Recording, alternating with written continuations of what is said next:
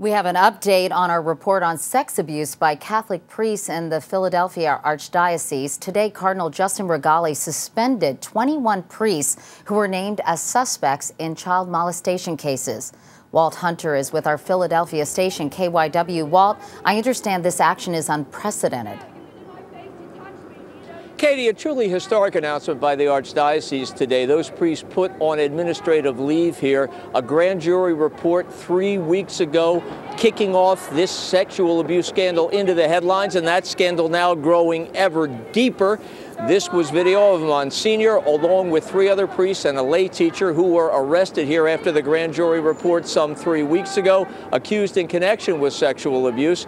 The Catholic Archdiocese here, led by the Cardinal today, issuing a statement by the Cardinal that reads in part, "I know that for many people that their trust in the Church has been shaken. I pray that the efforts of the Archdiocese to address these cases of concern and to reevaluate our way of handling allegations will help rebuild their trust in truth and justice." As for the 21 priests who have been placed on administrative leave in this historic move, they will be investigated by the Archdiocese, a hand-picked panel led by a former prosecutor. Obviously, as you can tell by some of the raised voices behind me, this is not meeting well or doing well with protesters. They're unhappy that the priests retain their anonymity. They don't know more details. In their view, it is too little and too late. Katie? So, Walt, how will parishioners be told if their priest is one of the 21 suspended, or will they?